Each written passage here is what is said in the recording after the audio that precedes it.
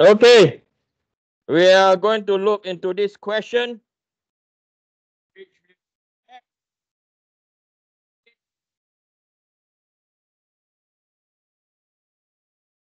To you, top half,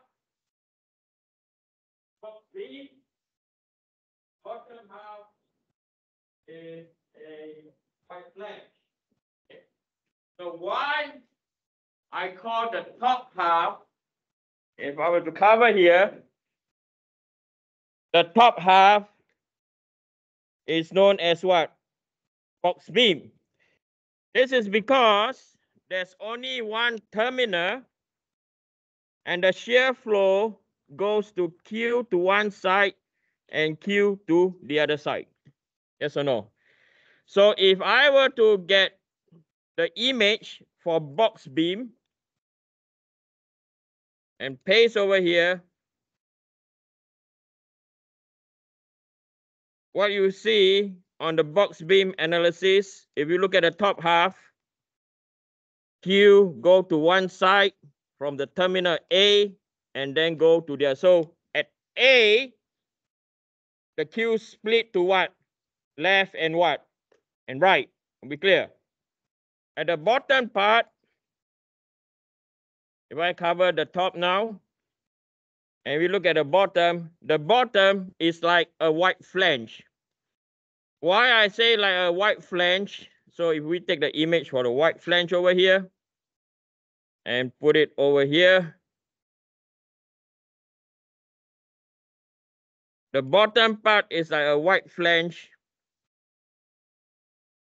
It's because whatever happened over here, Q goes to T2, Q goes to T3. Over here, if you look at Q1, it goes to terminal 1. Q2 goes to what? Terminal 2. Are we clear? So this is why the top part is a box beam. The bottom part is a white flange. Are we clear? It's only for that reason and that reason only. This problem is quite complicated because we combine what? The top half as a box beam, the bottom half as a what? White flange. Okay, so now let's look at, so the question asks, knowing that a given vertical shear V causes a maximum shear stress of 10 KSI. Okay, so let me remove this diagram, this shade over here. So we have a shear force coming from the top. This is our Vy. I'll do a transformation over here. This will be our Y. This is our Z. This is our rotation about X. Okay. So they mentioned that the maximum shear stress is 10 KSI in the head-shape extrusion shown. Determine the corresponding shear stress at point A and point B. So we have to find the shear stress at point A and point B. The formula that we're going to use is equal, the formula that we are going to use now. So we like to find the shear stress is equal to VQ over IT, right? And we know at VA, or the shear at point A, and the shear at point B, and the shear at max, comma, V over I are what? Are constant. Okay, V over I are constant. Okay, so the first thing we're going to do, we are going to determine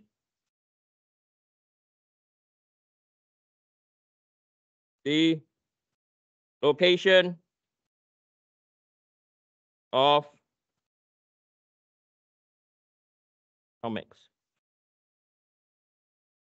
Okay, we don't know where the location of tau max yet. Okay, now this question is nothing new relative to what you have done for your term test. Okay, I've trained you up enough that questions like that are straightforward. Okay, so now let's look over here. So first of all, we are going to find the shear stress. Okay, we are going to consider. Okay, consider point B. Okay, consider point B. So I'm going to cover the bottom half.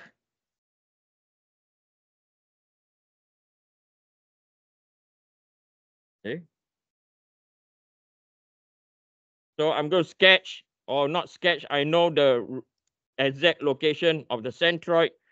The exact location of the centroid from the top is 1.5 inch. Okay. So now we are going to, again, I'm going to design the shear flow.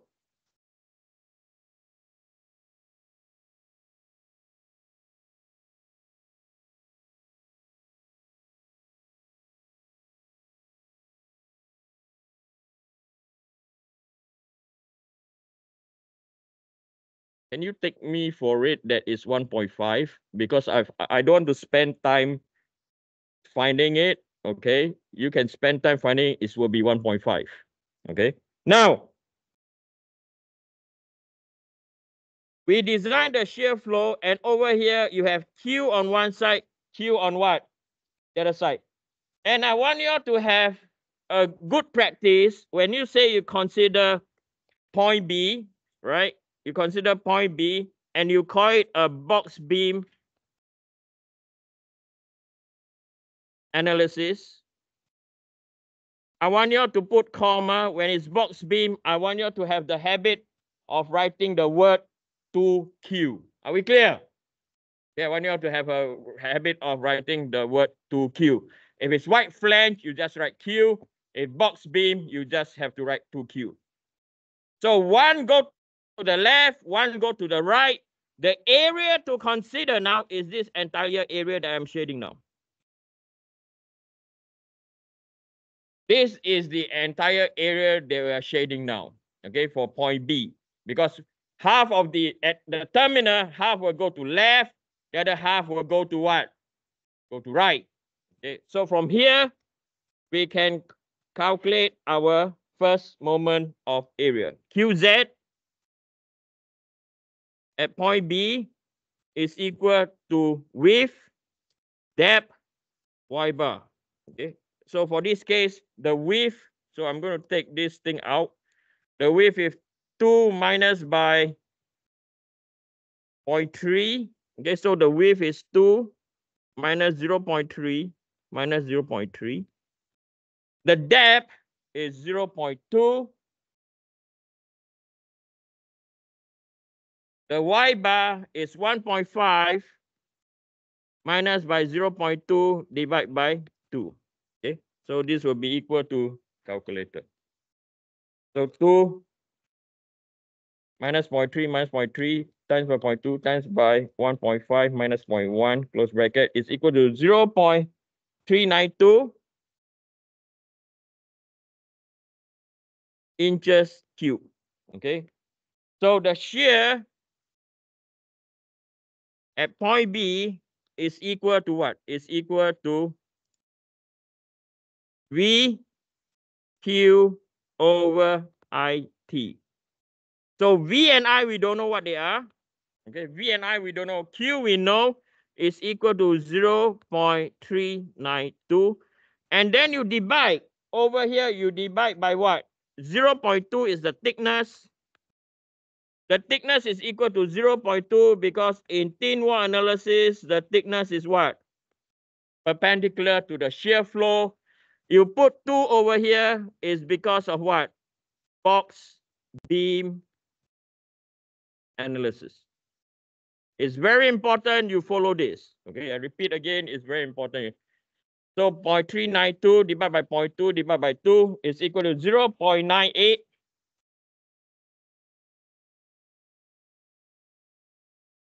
Vy over Izz.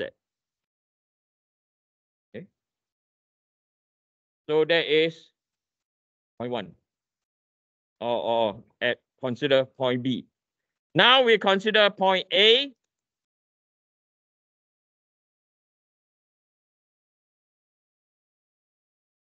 So point A is a wide flange analysis.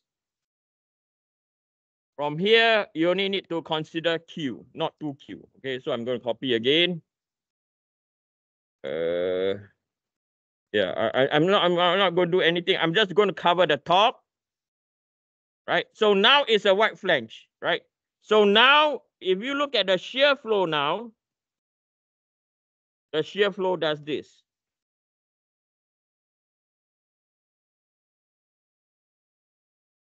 So you have T2 and you have T what? You have T2 and you have T what? T3. Yes or no? Hold on, give me a minute. My screen is very hot because my screen is too bright. Right. So if you look at point A, right? Point A is the terminal is at point where? T3, yes or no? T2 and T3 are two separate terminals.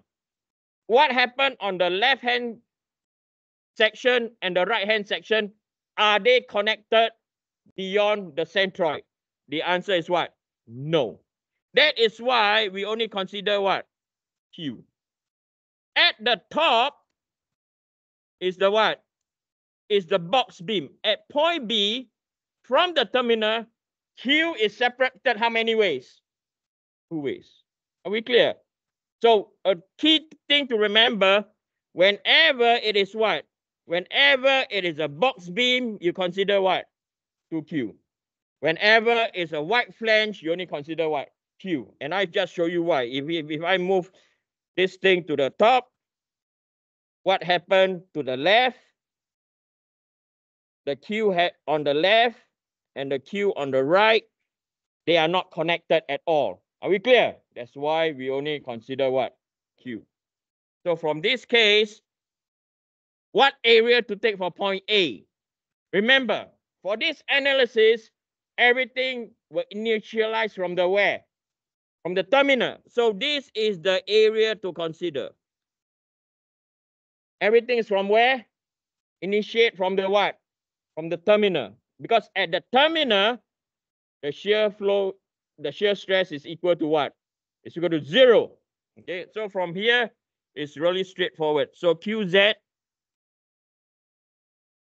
at point A, so the width is equal to 0.7 and the depth is 0.2 and the y bar is 1.5 minus 0.2 divided by 2. So this is equal to 1.5, 0.2 divided by 2, 1.5 minus 0.1 times 0.2 times 0.7 is equal to 0.196 inches cubed. Then therefore the shear at point A is equal to V over I Q over T. We know that V over I are constant. So this will be the Q is equal to what? 0.196. Thickness is equal to 0.2. So this is equal to 0.196 divided by 0.2 is equal to 0.98 By over what? IZZ. So what we found from here, the decision made. So therefore, shear stress at point A is equal to shear stress at point B. So neither of them are its what? Maximum. Okay, that's why it's a tricky question. So why not now we try to find the maximum? Where's the next point where you want to find? At the what? At the centroid. Why the centroid? Centroid now has the maximum what? First moment of area. But what's the problem? Thickness is not like what? You still have what? Okay. Are we clear? So now we are going to find the centroid. We are going to use 2 ways to find the shear stress on the centroid. If the concept is correct, whether you use box beam or wide flange at the centroid, the magnitude has to be the what? So that's why this is a teaching, really good teaching one. For example, whether can you capture the essence of white flange and box beam? So we're going to do this.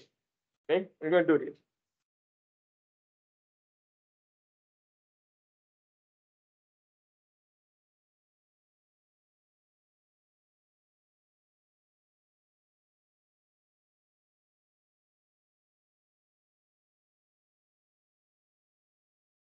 So now